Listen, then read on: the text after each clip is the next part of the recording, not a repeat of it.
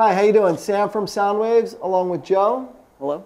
And tonight we're here to talk about a card access wireless motion sensor. Why don't you tell me a little bit about it, Joe? So this is a card access wireless motion sensor, and card access makes devices that you can integrate with Control4. They make motion sensors, contact switches, relays, bridge extenders. They make all kinds of cool gadgets that we can add to a Control4 system to give the system a little bit more life. Okay. Really, truly automate a home automation system. Well, and why would I want this, or what is this exactly going to do for me?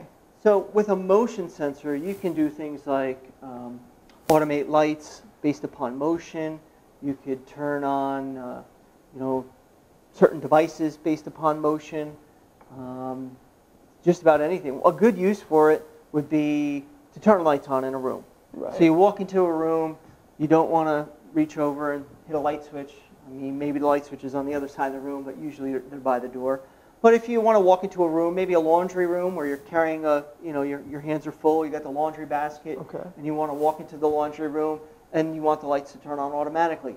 Well, with a wireless motion sensor, you could do something like that. Now, I notice this is going on and off as we're talking. When you walk into the room and it senses the motion, does that light stay on until there is no motion, or? Well, we can set it based upon a few variables. We can set it so that when it senses motion, keep the light on for 5 minutes. Okay. And then when it stops sensing motion, shut it off. Okay. This one, I happen to just program it so that when it senses motion, turn on.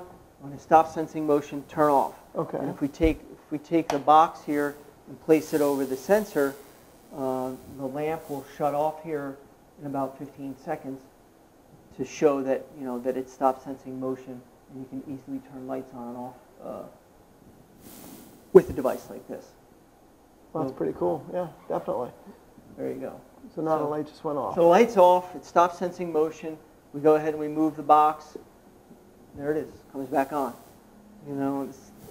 It's just some cool things that you can do with lighting, and even other devices in a Control4 system. Right. And this unit, where do you place this? Where would you put this in the room? The ceiling. Ceiling? Mm-hmm. It'll give you the best coverage that way. You can place it on a wall. Mm-hmm. They make another wireless motion sensor that it's traditionally a wall-mounted device. We've done things where you can turn it upside down and put it underneath the bed. So you get out of bed and it's nighttime. It'll turn the lights on at a certain percentage. It won't turn them on full blast. You can set it so that they turn on at like 10%. Mm-hmm. And then this way, you can still, make your way to the bathroom. It's great for if you have children, to place in a hallway. Right. Kids get up, they have to go to the bathroom at night. As soon as they get out of bed, walk into the hallway, it'll turn on bathroom lights, hallway lights. It's a great safety device. Yeah, definitely. That is cool. I could use that at my house. You could also use something like this by a swimming pool. Right. Let's say you wanted to get a notification if somebody went into the backyard and that's where the pool is, and you want a notification right away. Maybe it's an email, text message. Maybe you wanted to flash a light in the house constantly. If somebody were to walk by, you want an area that you want secured. Okay. It can play an announcement. If you have a Control4 audio system, you could say somebody has entered the pool area. We can literally make your home audio automation system talk to you. Wow, this is like stuff from the future, huh? Pretty neat. Yeah. And these are battery operated. They take a 9-volt battery. Some of them are power line powered so that you can plug it into the wall. Right.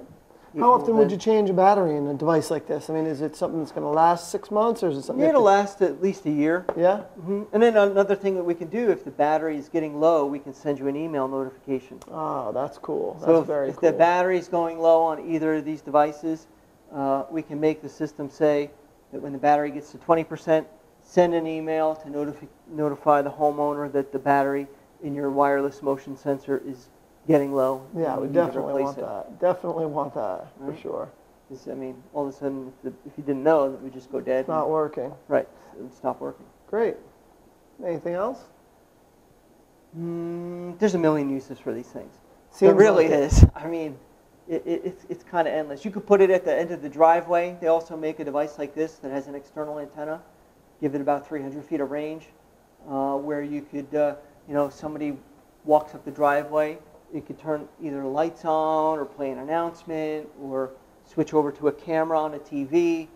I mean, And that's for an outdoor use? yeah, And it's waterproof? it's not waterproof, but you wouldn't want to submerge it. But if you put it in a strategic area, Right. where it's not getting direct rain or direct moisture put right onto it, we've done it. They work Cool. pretty well. Awesome. So that's it. Wireless motion sensor from Card Access.